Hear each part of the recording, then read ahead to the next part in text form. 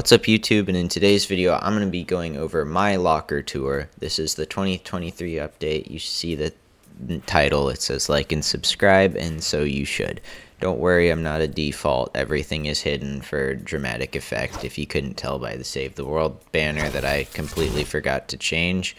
But let's get into the locker. I'm starting from gliders, working my way to the most important stuff. I will be leaving out contrails and wraps because I don't think anybody cares about that. But let's get straight into it. Starting with the Travis Scott glider and the Silver Surfer surfboard. Try saying that 5 times fast. The Get Down glider from Season 2. The FNCS glider. It's a very cool glider, just like the Needle Dropper. Absolute fire glider, the Rainbow Racer glider, and my first exclusive on this list, the Wildcat glider. I do not have the Wildcat skin, but we will get into that later. That's a $70 glider. The Snowflake glider, which you got from winning a game in Season 2. Now, jumping into pickaxes here.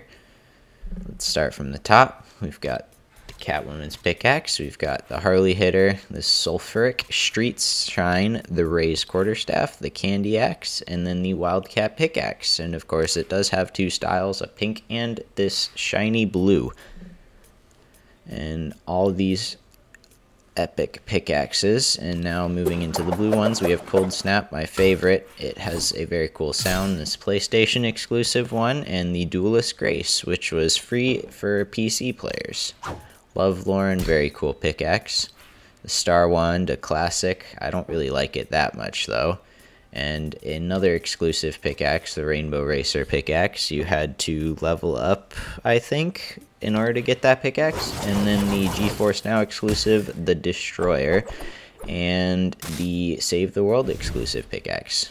And now into the back blings. I do have a couple cool ones. Of course, the power pack. You know me. I'm PWR Joshua, so it's required to have the power pack. And a lot of just random battle pass and skin back bling. Of course, you can get a preview for some of the skins I own. And the first rare one, the 2022 back bling. This was last seen in the item shop once the item shop changed. And now going into the mini hoop here, we've got a whole bunch of different basketball teams that everyone knows, and of course the Heat and the Nuggets game has just finished last night, and the Nuggets have won the championship. And here's the Royale Shield and a couple of PlayStation exclusive ones, and the FNCS back blings, and the El Dorado, which was a GameStop exclusive that I got when it came into the item shop. So I do have a whopping 172 skins in my locker. Most of them are archived, but I unarchived them all for you. This is the PlayStation 5 exclusive style for Alloy from back when I was a keyboard and mouse on console player. Lara Croft, I changed the style, but most of the time I go with the original, and that is in fact the 25th anniversary gold style, which was really hard to get. You had to land on a Scar. We've got Kate Bishop and Ruby Shadows and the Deep Freeze bundle, which was a $15 bundle, I think, that you had to buy separate. Alto, love this skin. Really hoping to add the Sunset Alto to my collection. Dawn, which is a really rare skin. It's last seen 250 days, so it's not that rare. The Elite Agent, but I do not believe that Dawn will come back for a while. It was introduced in Chapter 3 Season 1 as well, which makes it probably one of the rarest Chapter 3 Season 1 skins, except for Blizzabelle, who was she was a free PC skin and hasn't been back since. We've got some Season 2 Battle Pass skins and some more PlayStation exclusive skins, like Fixer and the Blizzard Bomber. Another Season 2 skin, the Royale Knight, absolute fire skin. And if you look in the middle, you can kind of see the Apple exclusive skin, but FNCS skins, very cool, and the Rainbow Racer, which you had to level up 60 times with a friend who hadn't played in a while. Very cool skin. But now going into the emotes, I have 172 emotes, so a pretty big collection. Most, of course, purchased, and you will see the Test Throne, which is getting very rare. The Pull-Up emote, or the DaBaby emote, it is also rare almost at 700 days, I believe, and the Laser Blast, which is almost at 800 days. I believe it is the 6th rarest item shop emote in the game, and I am lucky to have it. The Out West emote from Travis Scott before he got canceled, and the Slalom style, and of course a Mr. Beast Gaming spray there for you. Now moving in past the Marvel emotes to the Star Wars emotes, we've got the Jedi Training emote, which is very rare. You had to do challenges back in Chapter 2, Season 1. Some purple emotes there for you. I don't think any of them are necessarily rare. Accolades is getting rare. The days will be on screen, by the way. Crazy Feet, not very rare. Disc Spinner is getting rare, though. And Floss from the Season 2 Battle Pass.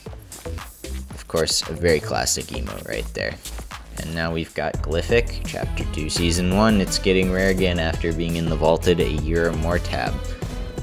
And of course, you can't forget about the classics like Jitterbug. There it is. It's a great emote right there. And Lavish, which used to be the rarest emote in the game at one point. Fun fact. Orange Justice, very cool emote. And Square Up, our first exclusive emote. This is a PlayStation exclusive from Chapter 2, Season 7. And the look, the Balenciaga emote, I believe. And it is getting rare as Balenciaga or whatever was canceled for something. I don't know. Tuss used to be rarest emote. And Vibrant Vibin, a Twitch exclusive emote. Very cool. Love the colors. Definitely better than the original Vibin emote. And now we've got all the green, you know, just random junk that's there. We've got the Curling Iron, which was a challenge emote. Most challenge emotes are, in fact, green. Dunk on him. Michael Jordan and the Jordan Brand emote. It is getting rare. Again. GG, well played. That is a brand new emote. The Gun Show, also getting rare. Jazz Hands, also getting rare. Ah, yes, the PlayStation emote, and the Kablama, which was an exclusive spray. I don't remember how to get it. The Noisemaker, this is again a 200 V-Buck emote that comes into the shop every new year. And then Phono Follies, a really funny emote, definitely worth the 300 V-Bucks, even though I almost never use it. Ego Spin like crazy. We've got Prickly Pose. I actually think this is getting rare again. Haven't seen it in the shop for a bit. And Snackin', which is definitely getting rare. Hasn't been in the shop in a lot of days. And, of course, the days will be on screen. Sweaty Rotation. This was a summer challenge emote from last year, 2022. Toasty Roast. This is a turn of the chapter emote. If you watched the event, Where You Going, also a good one. So that's my locker, basically. Of course, it's a pretty stacked one.